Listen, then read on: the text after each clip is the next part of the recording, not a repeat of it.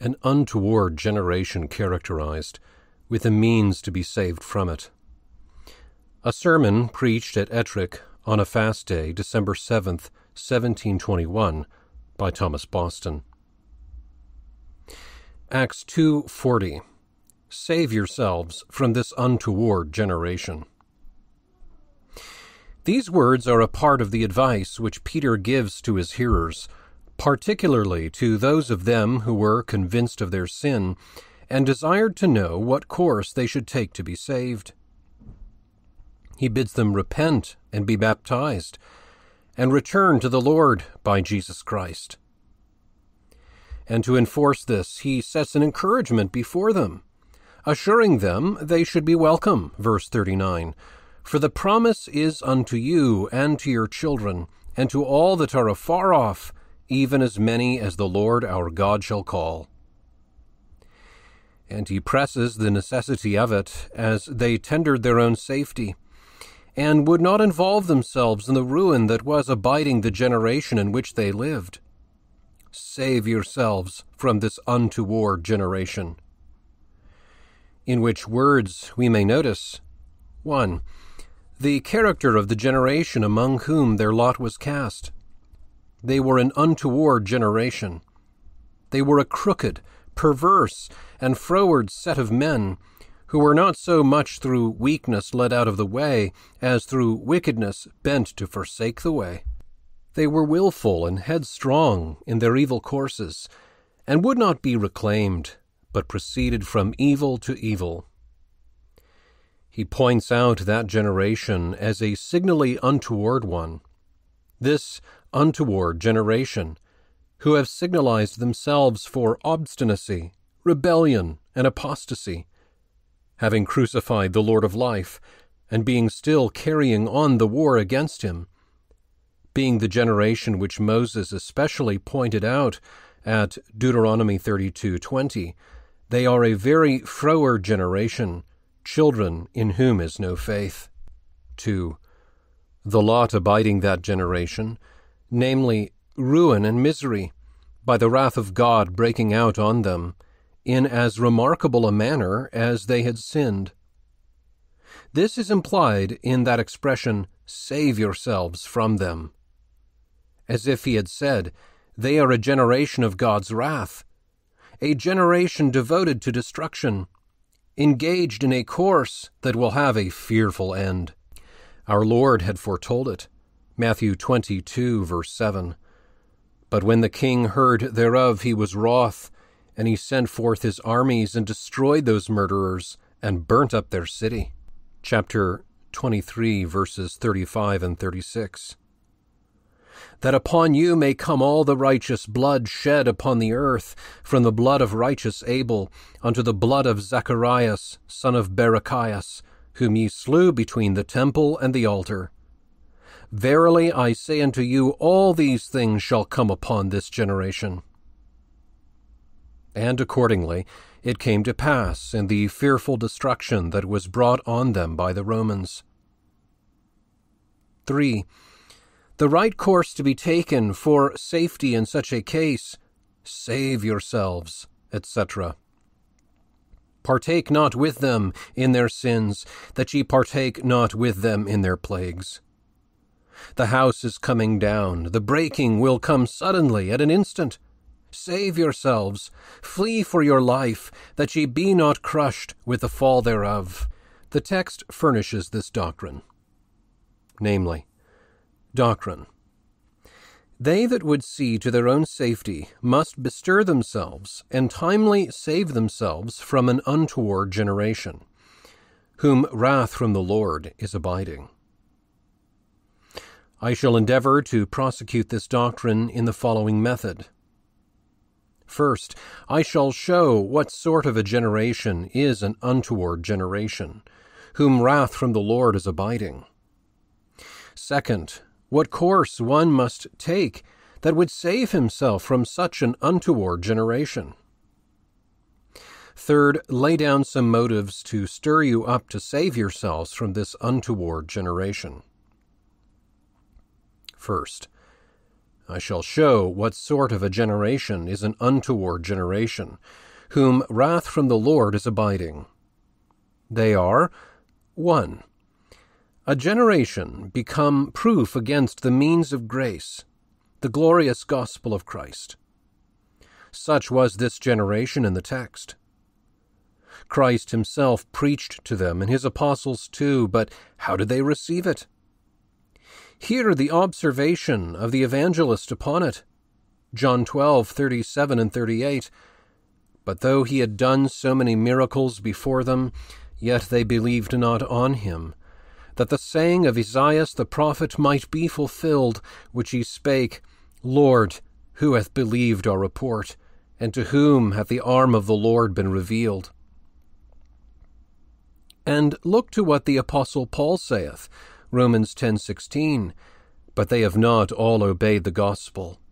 For Esaias saith, Lord, who hath believed our report? It is true, there were 3,000 converted at this sermon of Peter's.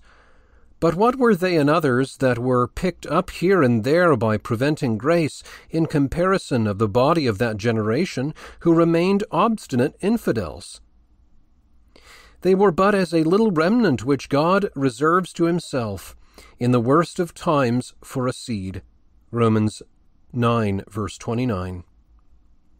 So wrath came on that generation, as the apostle observes, 1 Thessalonians 2:16, wrath is come upon them to the uttermost, according to the threatening, Matthew 22, verse 7, forecited.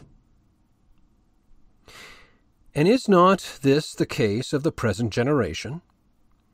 We have long enjoyed the gospel, and we are as those who are rendered deaf by the continual sounding of many waters. To whom shall we now speak? Who now believes the report of the gospel? They have sometimes trembled at the word, who now sit like brazen walls against it. Their consciences have been sometimes easily touched, which are now as seared with a hot iron. What can be expected but that God will change his messengers and try sharp rods after a slighted word? 2. A generation wherein corruption of life and manners is become universal, having overspread all ranks of persons. Thus was it with this generation in the text, wherein priests and people were all gone wrong. This was the character of the generation swept away with the flood. Genesis 6:12. God looked upon the earth, and behold, it was corrupt, for all flesh had corrupted his way upon the earth. When David considered his generation as such, how was his heart moved? Psalm 12:1 and 2. Help, Lord, for the godly man ceaseth, for the faithful fail from among the children of men. They speak vanity every one with his neighbor, with flattering lips and with a double heart do they speak. And behold his only comfort, verse 7, Thou shalt keep them, O Lord, thou shalt preserve them from this generation forever. When Micah saw his generation such, how does he lament the case? Chapter 7, 1 and 2, Woe is me, for I am as when they have gathered the summer fruits, as the grape gleanings of the vintage. There is no cluster to eat. My soul desired the first ripe fruit. The good man is perished out of the earth, and there is none upright among men. They all lie in wait for blood. They hunt every man his brother with a net, etc. And see the course he resolves on, verse 7. Therefore I will look unto the Lord. I will wait for the God of my salvation. My God will hear me. And alas, is not this our very case? Is not profaneness and wickedness like a flood gone over all its banks? If we look into the congregation, what profane swearing, drunkenness, biting and devouring one another, and uncleanness abound among us in the midst of gospel light? Is this the fruit of plenty, fullness, and thriving in the world? Take heed the day come not wherein the bodies thus abused to the dishonour of God shall lie upon the face of the ground as dung, and there be none to bury them, whereof the plague has given the French nation a sad experience. If we look abroad through the nations, religion is truly fallen under contempt. Looseness and licentiousness has become fashionable. The floodgates of debauchery are set open, and there is no stemming of the tide. And the generation has not stopped at ordinary crimes, ordinarily found among a corrupt people, but they have proceeded to an open defiance of heaven by atheism and blasphemy. What prodigious blasphemies have been heard of late? The foundations of Christianity are sapped by damnable heresies.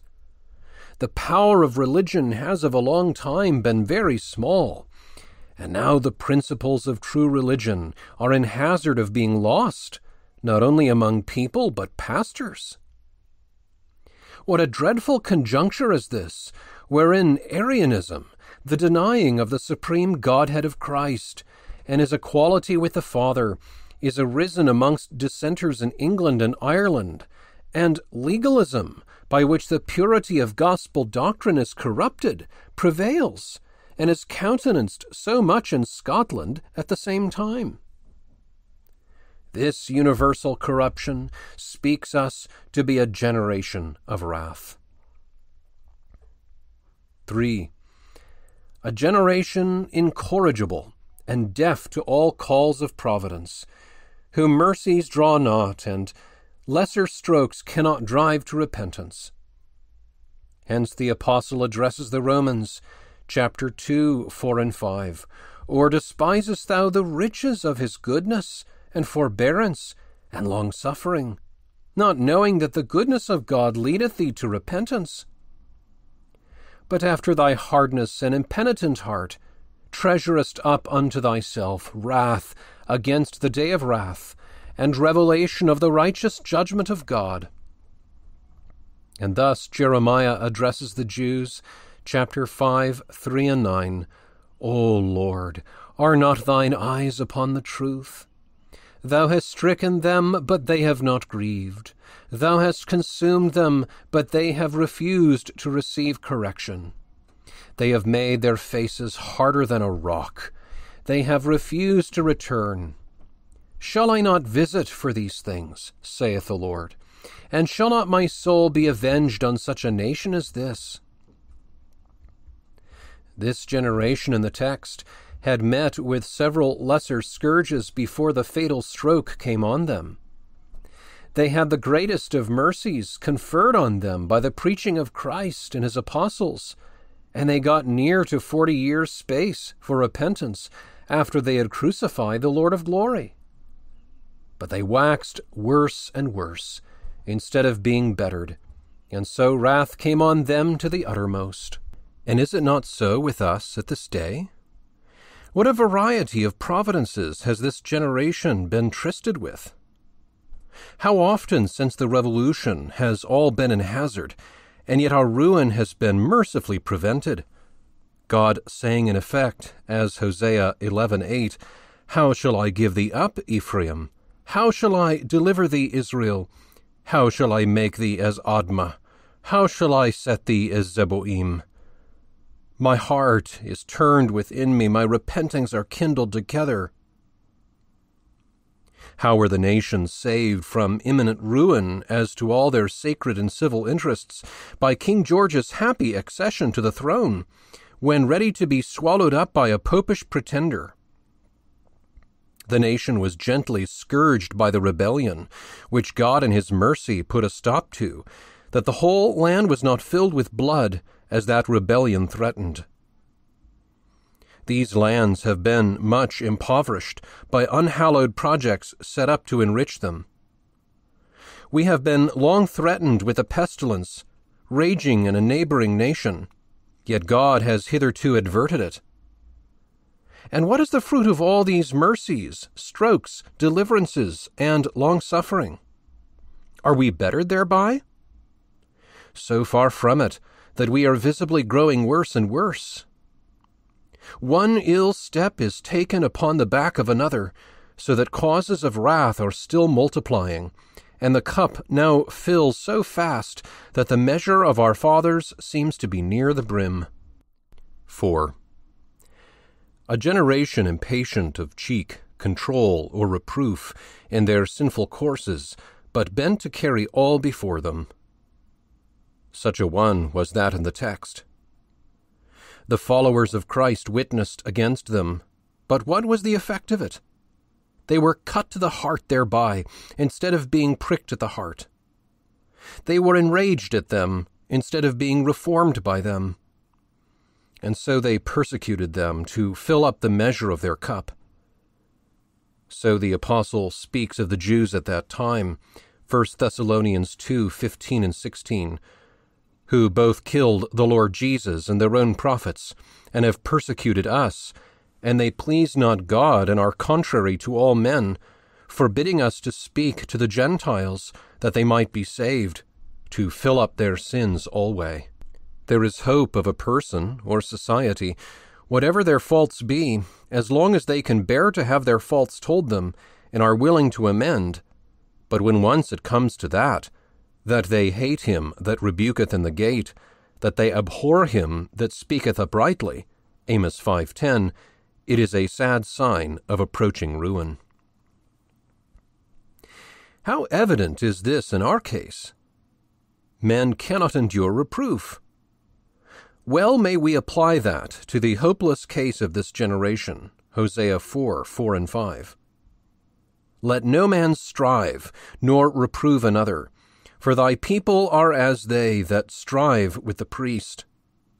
Therefore shalt thou fall in the day, and the prophet also shall fall with thee in the night, and I will destroy thy mother. Church discipline is contemned. Private reproofs are apt to incense the reproved against the reprover, people generally being such men of Belial that one need scarcely speak to them of what is amiss in their way.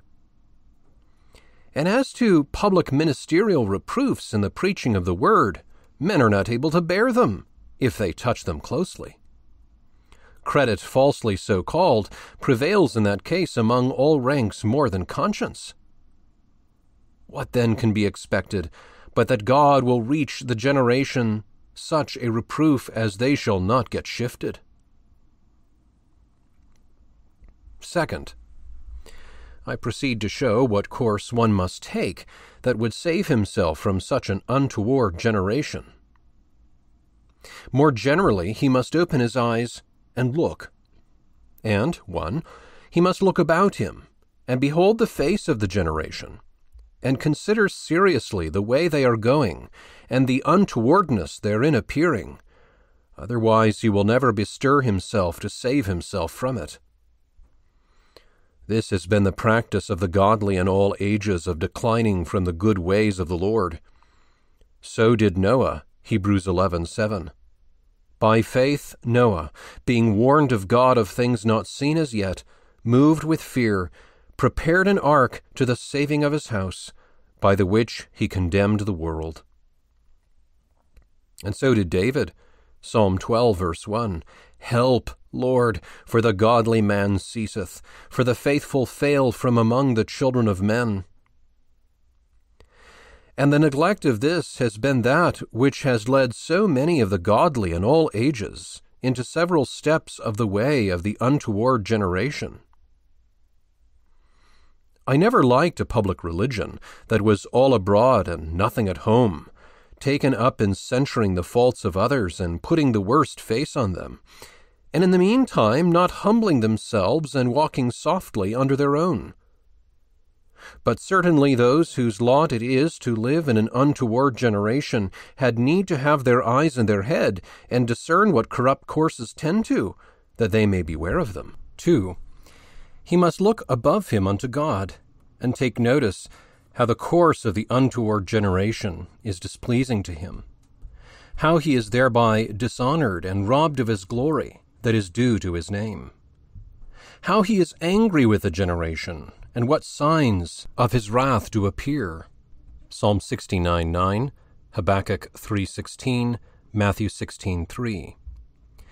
God is the governor of the world, and he is not an idle spectator of that which men do on earth.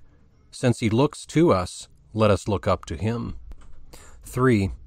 He must look within him, and behold what untowardness is within his own heart, and appears in his own life and way. Isaiah 6, verse 5. Never man shall save himself from an untoward generation that does not begin here. Here he must look, and behold how he is in danger of being led aside into the way of the untoward generation, by reason of the blindness of mind and untowardness of heart and affections within his own breast. More particularly, if you would save yourselves from an untoward generation, 1. Return unto God by Jesus Christ, in the way of the everlasting covenant held out to you in the gospel.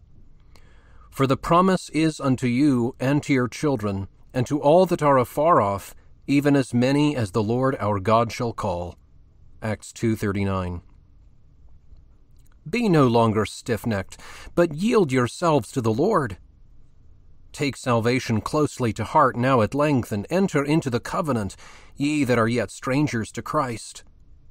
And renew your covenant, ye that are the friends of Christ. Give a new solemn consent to the marriage covenant betwixt Christ and your souls. And I would advise you both to do this, with a particular view to your being saved from this untoward generation. Sirs, we seem to be entering into a cloud, and darkness seems to be coming on. Take hold of Christ for your guide in time, lest ye be wrapped up in the cloud without a guide, and there be a sad account of you, and such as you are, ere the darkness be over. 2. Endeavor close walking with God in your personal capacity, as did Noah, Genesis 6, verse 9, forecited. Strive to be acquainted with religion, in the life and power of it in your own souls. In a dark and cloudy day upon the church, it is hard to keep fast an unfelt religion.